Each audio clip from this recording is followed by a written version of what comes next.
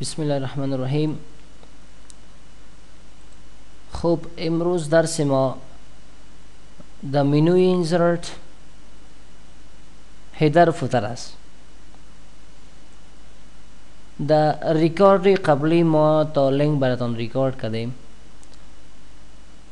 اول پیش از اینکه ما هیدر فوتر شما را کار کنیم باید یکم ذره تکست در داکومنت خود داشته باشیم. خب اینمی 22 ورق نوشته کردیم، تقریبا 21 ورق. اول پیش از اینکه ما هیدر فوتر شما را کار کنیم باید شما بفهمین که هیدر چی را میگه، فوتر چی را میگه. اما خود هیدر که از سر ورق میگه و فوتر که از پایین ورق. هید چی را میگه؟ هید میگه سر، هیدر سر ورق، فوت میگه پایا، فوتر پایین ورق. اگر تو میخوایی که در سر هر ورق، در بالای هر ورق کدام عنوان چیزی تکرار شود یا در پایین هر ورق چیزی تکرار شود، پس میایم از هیدر فوتر استفاده میکنیم. اول میایم در هیدر انواع هیدر تیار جور کردگی داریم. بلتن هیدر چی را میگه؟ هیدرهایی که تیار جور کردگی باشه. نوشته خودت میکنی، مقصد دیزاینایش هسته.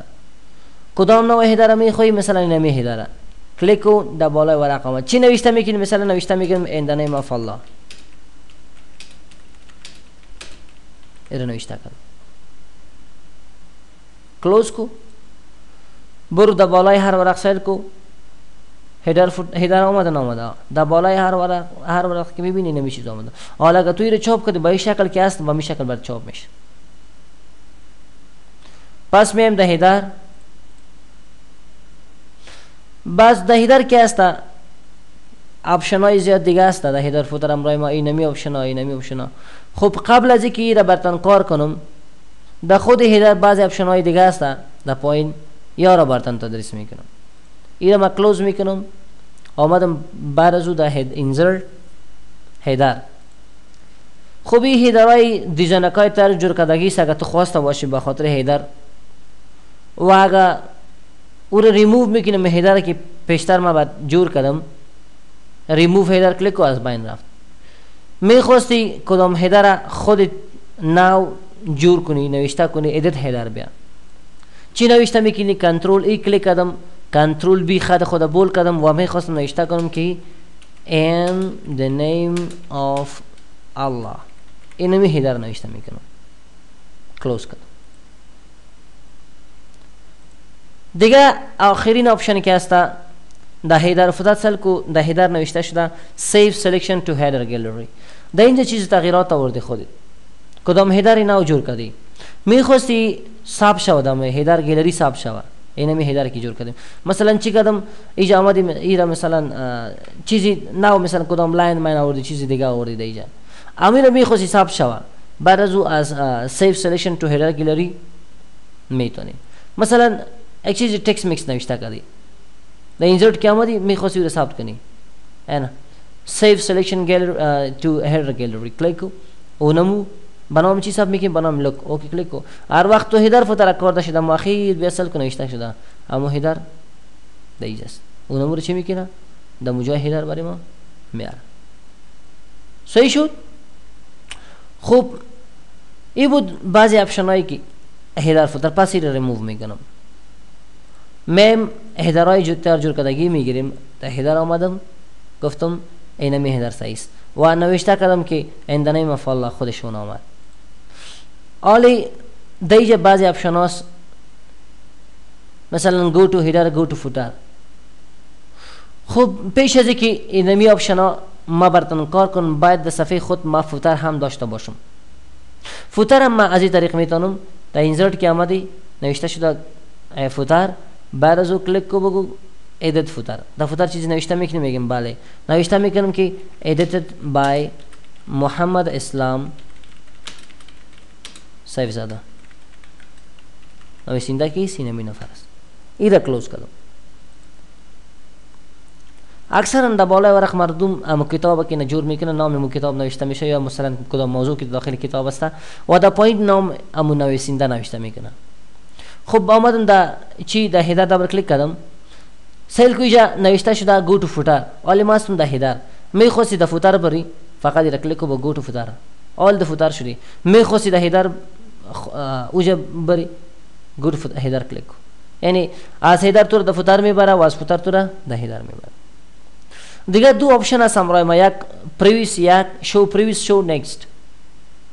این وقتی که تو هدر و فوتر اورد تا ایون داشته باشه، یعنی حالا اگر فکرتون باشه وقتی من را کلوز کنم کلی ورقای من ورقای جفت و طاق هم دارم، یعنی ورق اول دوم سوم جارم کل از یک هدر فوتر دارن. اگر میخواستی هدر طاق یک قسم باشه در ورقای طاق یک قسم عنوان بودی، در بالای ورق در ورقای جفت دیگه قسم باشه.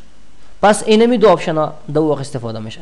چون حالی کلی ورقای ما که یک نوع هدر فوتر دارن، میخواستی هدر طاق و جفت تغییر شود فقط امی آپشن کلیک کو دیفرنت اورد ان ایون. وقتی که را کلیک کردی سل کو مرا میگه برادر تو هستی در هدر اورد طاق، این هدری که تو نوشته کردی در ورقای طاق است، در جفت نیست، اصلا نیست، ایون نیست. حالا میخواستی در ورقای جفت بری اوجا مثلا عنوان چی کنی تغییر بدی، حالا در طاق هستی بیا کلیک کو بگو نکست جفت شد. چی نوشته میکنی؟ مثلا گفتم by the name of God الله، در اوجا در ورقای طاق نوشته کرده بودم in the name of Allah و در ورقای جفت نوشته کردم by the name of Allah. یعنی چی میکنه؟ هدرای ورقای طاق و جفت برای من نشون میده. previous show previous so next previous هدرای اورد و next هدرای طاق برای من نشون میده. اگر او فوتر باشه که هدر باشه. صحیح شد؟ از او بعد یک آپشن بسیار مهم است و فی الحال غیر فعال هم است، link to previous. این آپشن در او وقت فعال میشه که ما چندین سیکشن داشته باشیم. خب پیش از که او را بدکار کنم من این صفحه را بسته میکنم، کنترل W و کنترل این صفحه نو گرفتم. اگر فکرتون باشه مثلا من یک ورق نوشته کردم اینقدر کنترل انتر صفحه دیگه رفتم دوج دیگه موضوع را نوشته کردم انتر کنترل انتر دیگه صفحه رفتم. بعضی مردم مرا میگه برادر من تو میخوام که صفحه اول یک قسم عنوان باشه، صفحه دوم دیگه قسم عنوان باشه، صفحه سوم که است دیگه قسم عنوان باشه. این چه قسم میتونی؟ این قسم است که از طریق اگر تو در اینسرت آمده هدر مثلا انتخاب کردی که هدر چیز را نوشته کرد، مثلا نوشته کرد که in the name of Allah، این را کلوز کرد خود هر ورقی تکرار میشه. سلک اول هم است، دوم هم است، سوم هم است، به می شکل دیگه ایش فهمیدین را؟ خب میخواستی مثلا هدر ورق دیگه قسم باشه، دیگه قسم باشه. پس در مؤخر ورق استارت شو، در اینجا که آمدی در مؤخر ورق برو در پیج لیاوت برو، در اینجا بریک بیا بگو کانتینیو سیکشن بدل کن. کانتینیو چی کار میکنه؟ سیکشن بدل میکنه. بعد بیا داخل دیگه ورق استارت شو، در اینجا بیا بگو بریک کانتینیو سیکشن دیگه ورق هم تغییر بده. حالا اگر تو در هدر فوتر آمدی مثلا در اینجا کلیک کردم در اینجا او آپشن فالس، سل کو دا ورق دوم بیا اینجا کلیک کو اون فالس. میخواستی این عنوان بالای عنوان یک چیز باشه میگم نه لینک تو پریویس نه چی نوشته میکنی؟ دیگه نوشته میکنم in the name of God این نوشته کردم. در ورق بعدی که رفتی دیگه باز کلیک اونم آپشن فالس. میخوای امرای بالا لینک چو میگم نه دیگه نوشته میکنم که by the name of God by این کلوز کو برو سل کو دا اول ورق یک قسم است، ورق دوم قسم است، ورق سوم به قسم سل کو اینجا بیا دیگه که آمدی. خب اینجا by the name of دوجا که است in the name of و دا اول که است in the name of Allah است. صحیح شد؟ وظیفه چی بود؟ هدر فوتر امرای ما link to previous بود، بسیار مهم اپشن است.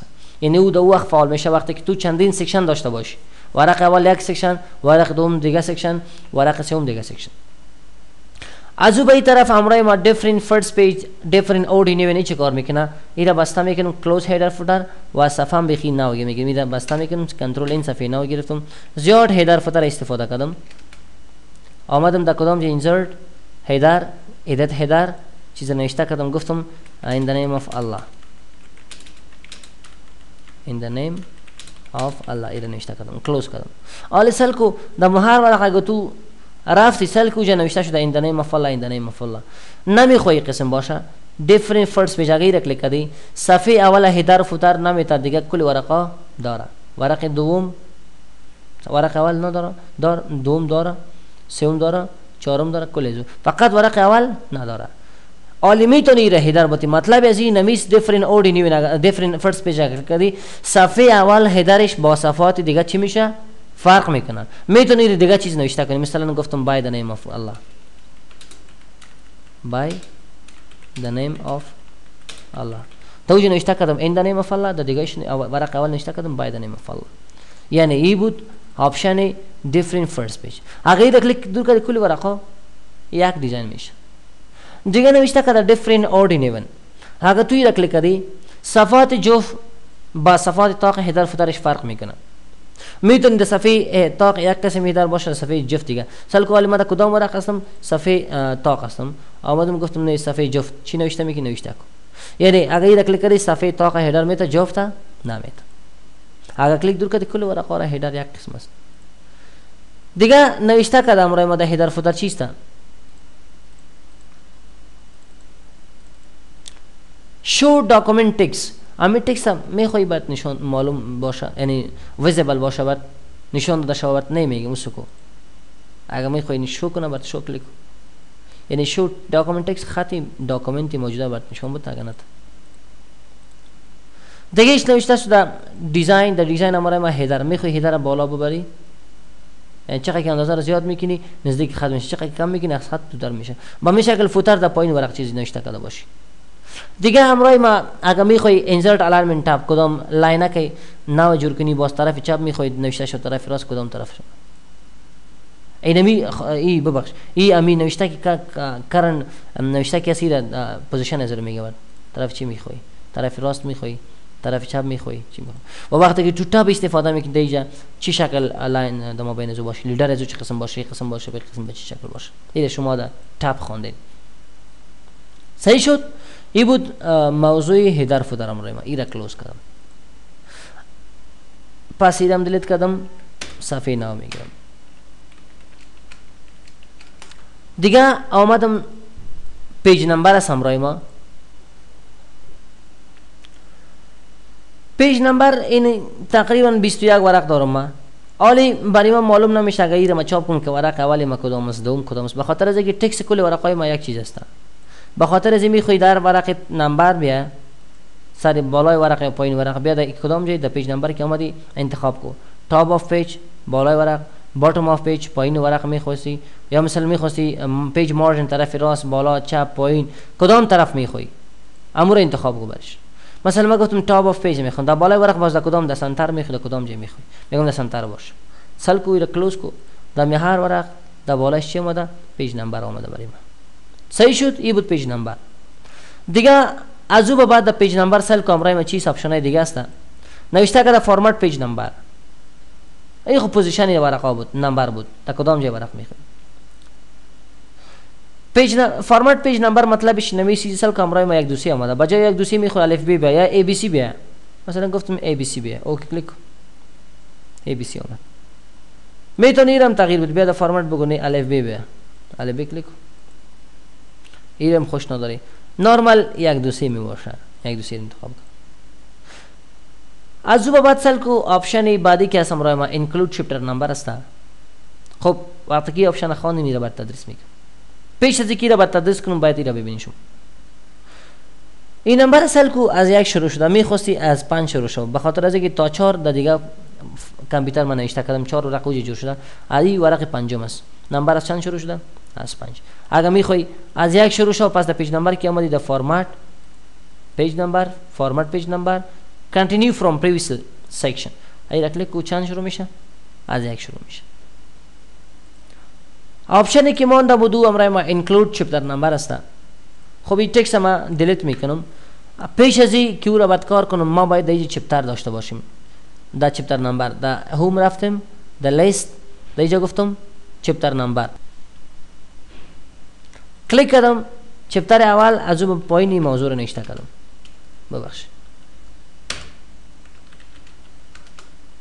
صفحه دیگه رفتم باز دیگه چپتر استفاده کردم انتر موضوع دیگه نوشته کردم. حالی وقتی که ما صفحه خود نمبر دادیم مثلا که اصل نمبر ها برای میگه صفحه اول صفحه دوم مگه میره نشان نمیده که چپتر چند است اینجا. اگر ایرا میخواستی برات نشان بده پس اینجا که رفتی در پیج نمبر بگو در فرمت که رفتی بگو برادر انکلود چپتر نمبر هم نشان بده. پایین نوشته شده چپتر استارت ویت استایل. هر چپتری که ما کار میکنیم با هدینگ وان استارت میشه. او که کلیک کو چی شد؟ این چپتر اول صفحه اول چپتر دوم صفحه دوم. دیگه امی علامه جدایی که است ما بین چپتر نمبر و پیج نمبر ایرا میخوای تغییر بدی با فرمت که رفتی بگو ایرا چی باشه سمی کالن باشه کالن باشه چی باشه این کالن باشه کالن اول. بیخی پیج نمبر نمیخوای بگو ریموو پیج نمبر. چی شد؟ پیج نمبر از بین رفت. از او بعد امروز ما تکست باکس هست. خب در این صفحه خود کدام تکست باکس کار داری؟ انواع ترجمه کردگی ماست. هر نوع تکست باکس کار داری به استفاده کنی میتونی. مثلا این نمی تکست باکس گرفتم کلیک خودش میاد در مابین زور پاک و تکست خودت نوشته کو. کدام چه تکست کار داری نمقدر. مطابق اون تکست خودت که از تکست باکس میشه کلان میشه. این دیزاین اکای تکست باکس به خاطر تکست باکس کدام استایل باشه دیگه استایل کام داریم مثلا این میرین انتخاب کن. و این طرف اپشن ها به خاطر تکست دایرکشن است. تکست به این شکل میخوای به این شکل میخوای کدام شکل اینجا مثلا این شکل انتخاب کردم. و الاینمنت اف تکست است که در ټاپ میخوای باشه تکست در سنتر میخوای میدل در باټم چون خط مزیات است ایرا ما کم میکنم آلی سل کو این دیگه هم کم کردم. این تکست ما که است در کدام جز در بالا میگیم در کدام جا باشه در میدل باشه نمیگیم در باټم باشه سل کو ټاپ میدل باټم. خب این اپشن های دیگه است باز میآوردم. پس رفتم در اینسرت این چی بود امروز ما تکست باکس ایرا پس دلیت میکنم. اگر میخوای کدام تکست باکس خود جور کنی بیا کلیک کو اینجا درات تکست باکس تا کدام جده اینجا این آمد باز اونو مگوست کدام دیزاین خوش داری برسی صحیح شد. این بود امروز ما چی آپشن تکست باکس. این طرف که است امروز ما نوشته شده کویک پارت. در کویک پارت اول که است اتو تکست است. در اتو تکست کسی که اینستالیشن ازی کرده امی آفیس کسی اینستال کرده در یوزر نیم که چیزی دوجه داده باشه و نمونه هم دایجه میاد. مثلا این چیزا رو خوش داری نمی اتو تکست کدام ازی کلیک کنه برات میاره. وقتی که تو اینستالیشن میکنی از پیش یوزر نیم چیزا رو میخواد و نمونه هم برات اینجا ثبت میشه. اگر کار داری میتونی از این طریق اینسرت کنی. دیگه داکومنت پراپرتیز هست. این فایل خود ما ثبت میکنم ثبت کردم به نام اسد اس و آمدم در فایل در اینفو ریج بعضی معلومات نوشته کردم. این معلومات قبلا نوشته شده هم حالا میخواستی اونمو معلومات با خود اینسرت کنی. در کامنت پراپرتیز آمدم میگم نویسنده از کیست محمد اسلام و همین شکل آمدم گفتم چی کو برای ما خب در کدام مربوط کدام کمپانی میشه امارتی معلومات زیاد است. صحیح است. سابجکت از چی است؟ سابجکت هنوز نشته نشده. کدام معلوماتی که قبلا ثبت شده باشه از پراپرتیز فایل اینفو میتونی اون را استفاده کنی از طریق کسی کامنت نوشته کرده باشه تایتل از چی است چند به چیزا کل از از طریق میتونی پس اینسرت کنی. صحیح شد.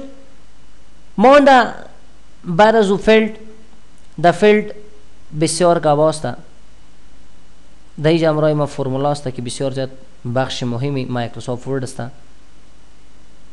این را بعد بخیر در ریکارد بعدی ریکارد میکنم.